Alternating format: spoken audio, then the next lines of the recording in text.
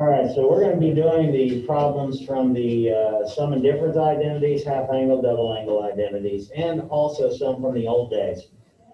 So we want to know, this is a true or false question. We want to know if this, the way this is set up, if this is true, that cosine of negative 20 equals cosine 50, cosine 30, plus sine 50, sine 30. So what I notice here is I got a cos with a plus sign between them. So if I go back to my identity sheet, when I have cos with a plus sign, that means you're supposed to have the cosine of the first angle, the u angle, which goes here and here, minus the v angle, which is the second angle in line here and here. So I want to know, does this thing translate back to this for that problem we just looked at? So if you look, and there's a plus sign here for cosine, you got a minus sign. So I'm going to come over here real quick, and I'm going to say, well, this has to be cosine of 50 minus 30, because it's u, this is your u here and here, and these are your v's. So it's 50 minus 30, so this is the cosine of 20 degrees. Now, this is kind of a tricky problem here. This is kind of a tricky problem here because you might say false. Well, this one is actually going to end up being true. It kind of goes back to the unit circle here. The cosine of 20 degrees, let's say this is 20 degrees right here. This is going to be some x and some y value, correct? Okay? Negative 20 is going clockwise, so that's down here like this, negative 20 degrees, which this would reflect over the x-axis. So is there going to be a difference in how far I come out to the right to go up or go down? Is the x going to change? And the answer is no, your x would be identical. And so this is actually a true statement, and I'm going to tell you why. Another way we could get this to be a true statement is this. There's a commutative property of multiplication that says a times b equals b times a. In other words, if I take 2 times 3, that is the same as taking 3 times 2. It does not matter what order you multiply numbers in, they're always equal. That is called the commutative property of multiplication. So why negative 20 also works on this is these two things multiplied together is we could have rewritten that as cosine 30 times cosine 50 and then plus, and we could flip-flop these two, sine 30 and sine 50. Because if you flip-flop them, just like this commutative property, they're still equal. So if we rewrote this like this, then this would be the cosine of 30 minus 50, which also is the cosine of negative 20 degrees. So the cosine of negative 20 is equal to the cosine of positive 20 because of our unit circle here. Okay, so that's a pretty difficult problem to get that right. Some of you might have put false and then change that to positive 20, but it's actually true because it works for both. Any questions on that problem? That's a pretty tough problem. No, this might not like have anything to do with it, but why is it in parentheses? Is there a reason? Why is what in parentheses? So negative 20. Oh, because if I wrote it like this, the reason it's negative 20 is in parentheses, if I wrote it like this, some people might think that says cosine minus 20. Instead of the cosine of negative 20 degrees. So whenever you have a negative with the trig function, we always put them in parentheses to make sure you know that's an angle, because the angle goes after the cosine. That's a great question. Anybody else got anything? Okay, number 15 down here. We have one of those identities that says a tangent 80 minus tangent 5 and 1 plus tangent 70, tangent 25. So if you remember, this is the difference formula for tangents. Maybe I should go back and show it to you again. So when you're doing the tangents, this is positive, that's positive, this is negative, this is negative. So this is the one we're using right here. Okay, this is the one we're using. So I'm going to come back over here. And I'm going to say that this, we know that this thing from that formula is going to be the tangent of 80 minus the 5. That's from the formula over there, because this is the u, this is the v, this is the u. Oh, this is, what's this going to be? Because this is supposed to be a U, right? And this is V. So 80 minus 5 does give me 75, but what's wrong down here? They're not the same. So this U up here has to be identical to this U down here. So this is false. This is false because these numbers don't match up. So to make this true, you would want to make this 80 degrees and this 5 degrees. And now it would be true. So that would be how I would correct it. I just put in the right U and the right V down here. Okay. So anytime a variable is a U, that means every variable U has to be the same. Okay, number 19 up here. Now this is none of the identities, is it? Right? We don't have an identity that says this, but what does 40 plus 17 equal? So would the cosine of that 57 be the same as that? Yes, this is true. This is true. Okay? All right, let's go on to those other problems over here. 32 here, sine of negative 3 degrees. Now we are supposed to negative 3 theta. Okay. This one is a crazy problem, but I'll show you guys. We're not going to have one this crazy. But I'm going to show it to you in a little while because it'll take too long to do, and I don't want to put it on film that long. And I also need to do it on a separate sheet of paper. What it wants us to do is get rid of the negative 3 in front. It just wants a regular old theta. Maybe I'll do it later, but I got to do it on a different page. All right, which one of our formulas has a 2 sine 45 cosine 45? Anybody know what that one's in? One more. You see we got a 2 sine U cosine U. That's the double angle formula for this. You see how that sine 2 and the sine U cosine U match up with what that said over there? So this is sine 2U. So we come back over here.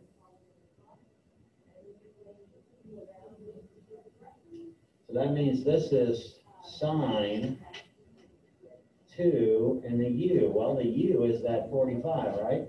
So that's 2 times 45. Anybody know what 2 times 45 is? 90. So the answer to this would be the sine of 90 degrees. Y'all follow where that came from? From that other formula? Okay, 51. This is not one of the new ones. This is one of the old ones that we have already done. Ignore the 82 for now. What is that saying? Sine squared plus cosine squared, right? And normally, we let this be theta and this be theta. Well, that theta and that theta just means they have to be identical angles. That's what the theta means. So since these are both 82, what do we know sine squared plus cosine equals? That's just 1. This is also one of the old ones. And we usually, again, this was theta and this was theta. What was sine over cosine? Tangent theta, right? But since they have 50 degrees there, this would be the tangent of 50 degrees. So that's the old quotient one. Question on that one? Okay, so I am going to go and try to do this problem for you right here because it is a little bit crazy. So it says the sine of negative 3 theta. Now, I'm half tempted to do this.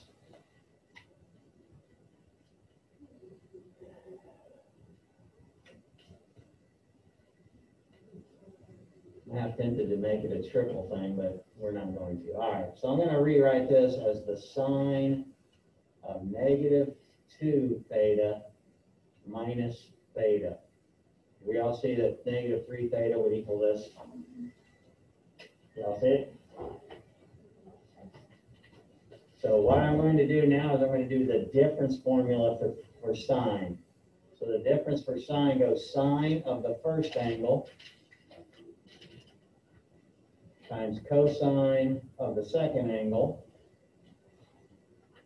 minus cosine of the first angle times sine of the second angle.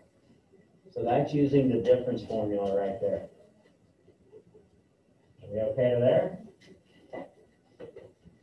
Now this next part is I'm going to rewrite this part right here as the sine of negative theta minus theta times cosine of theta, because I'm leaving this cosine here and I'm splitting that up into 2 again. This would be minus cosine of negative theta minus theta times sine theta. Or maybe I should have told you this up here. This is the u. This whole thing right here is the u. And then this thing right here is the v. And I'm using the subtraction one because that's a minus. Down here, this is a new u. And this is a new v. This is a u, and this is a v. So now what I got to do is this is going to be a distributive property out here. This cosine theta right there is going to be times this difference of sine. So this is going to be the sine of negative theta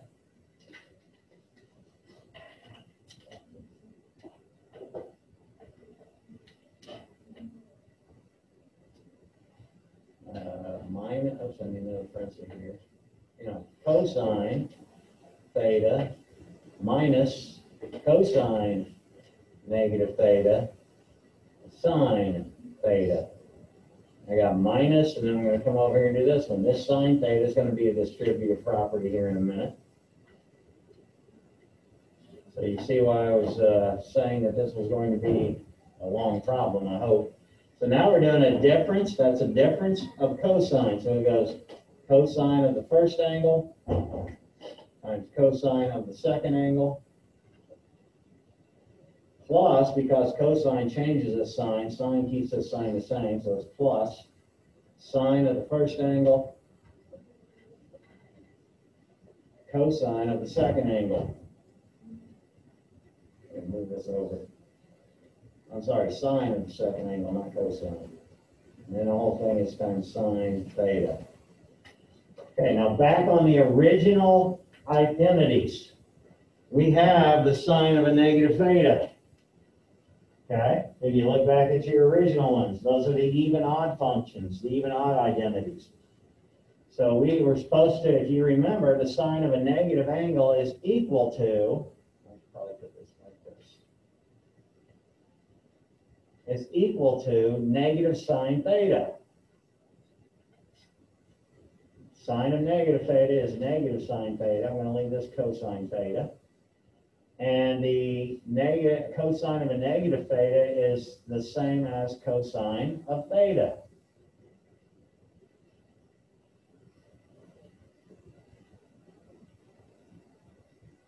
And then again, the cosine of negative theta is the same as cosine theta. And the negative sine of negative theta is a negative sine theta for the same 2 reasons on the other side. We're not done yet. Now you see why I had to go on another sheet of paper. Now I got to distribute this cosine into here. So this is going to be negative sine negative sine theta cosine squared theta minus cosine squared theta sine theta. And over here, I'm going to distribute this negative and that sine. So this is going to be a negative sine theta cosine squared theta. Okay, because I had negative sine times that is this.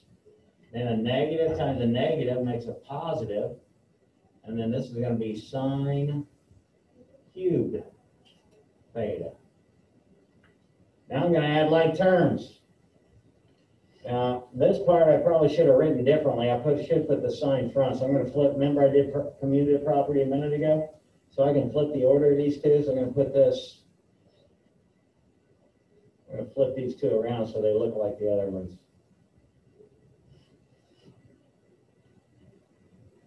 Now I hope you see that this term is identical to this term is identical to this term. Those are three like terms. Do you see them? They're like terms, so you can combine those. So our final answer here is going to be this sine cubed theta, this thing. And then there's 1, 2, 3 negative, so that's minus 3 sine theta cosine squared theta. Now, do I have, right here, do I have one trig function with one answer? With one angle? Well, I think that's what we're supposed to do on these as directions. Yeah, it says express in terms of one trig function and one angle. And again, you're not going to have any this hard on there. So what I have to do now is factor out a common sign in these two things. So I take a sine out to the middle, or out to the front, and that is going to leave me sine squared theta minus 3 cosine squared theta. I want to get this, and well, maybe even better to do it here. I think I'm going to back that up. I'm not going to factor that out yet. I may in a minute. I want to get this cosine squared in terms of sine. So this is sine cubed theta minus 3 sine, and if you remember, cosine squared is 1 minus sine squared theta from our Pythagorean identities. So I'm going to distribute this to both of these. So this is going to be sine cubed theta minus 3 sine theta plus 3 sine squared theta. Oh, sine cubed theta, sorry. That 1 and that 2 makes us 3 of them. Now these two are like terms. So this is going to be 4 sine cubed theta minus 3 sine theta, which that's fine for the answer if you wish. We could factor this out a whole bunch, but I'm not going to worry about it. So that's a pretty big mess. Okay? Has anybody else found any problems? Okay, here's 33. So it's got tangent. Again, this is U, this is V, this is U, this is V. I hope we see these match up nicely, unlike the true false one, right? So this is going to be one of our identities, and this is going to be the sum for tangent because it's a plus on top. So I'm going to go back and show you again. There's a plus on top, there's a plus over here. So when it's plus on top, it's plus here. So we got to take these two things, this and add them together to get that. So when I come back over here to this problem 33, this is going to equal the tangent, and the U angle is 3 pi over 4, and the V is pi over 4. So what's 3 pi over 4 plus pi over 4? That's going to be 4 pi over 4, and those 4's reduce. So this answer should end up being the tangent of pi. Does anybody else got anything? Yeah. Since I wasn't here yesterday, I can't hear you. Since I wasn't here yesterday, can you explain how to do just like the simple problem? Okay, we're going to go back and do number what? Like number 2. All right, number 2. These problems are wanting you to say if they're true or false, and if they're false, you have to make it a true statement. So what I'm looking over here is I got a sine cosine with a minus sign and then a cosine sine. So I want to find over here on my identity sheet, do I have a sine cosine? Do I have a sine cosine with a minus cosine sine anywhere? So when I come back over here and I look at this thing right here, I have a sine cosine with a minus sign and a cosine sine. You see how those line up with that one? So we're using this one, which is the difference for sine. So whatever the angle is here and here, we're going to take those from there. I'm going to stick them in this. So when I come over here and look at that, that means that this is supposed to equal the sine of 80 minus 10. What's 80 minus 10? And that's 70. So is this true or false? Since it matches up with our equation, then it's true. And then remember, like 3 and 4, you just do whatever the sign says. So like. Okay. Is 3 any of those identities we had? The answer is no, it is not. So these are not equal. And you can check it on your calculator. You can take the sine of 40 and get a decimal number, and sine of 50 minus sine of 10, get a decimal number, they're not equal. Okay? So what I'm going to do is I'm going to say this is false. And now I've got to change. I'm going to show you two ways you can write this to change it, okay? I'm going to use the difference because 50 minus 10 is 40. I'm going to use the difference of sine, which says sine of the first angle times cosine of the second angle minus cosine of the first angle, sine of the second angle.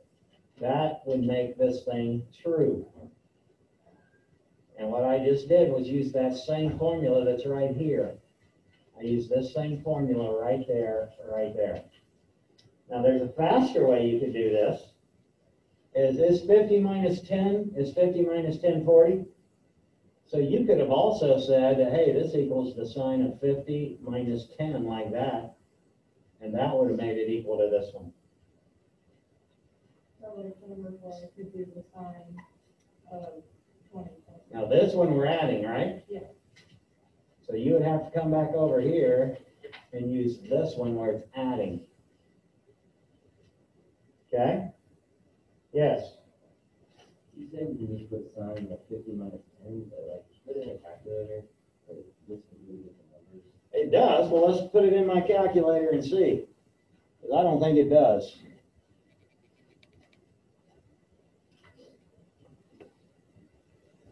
So first of all, we want our calculator to be in degrees.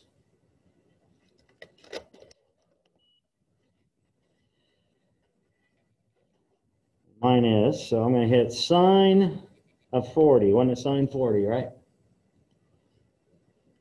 So sine of 40 is that decimal. If I take sine of 50 minus 10,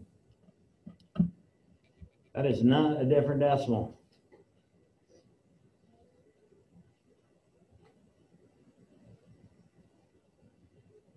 So I'm not sure, I can come look and see what you typed in, but those are equal.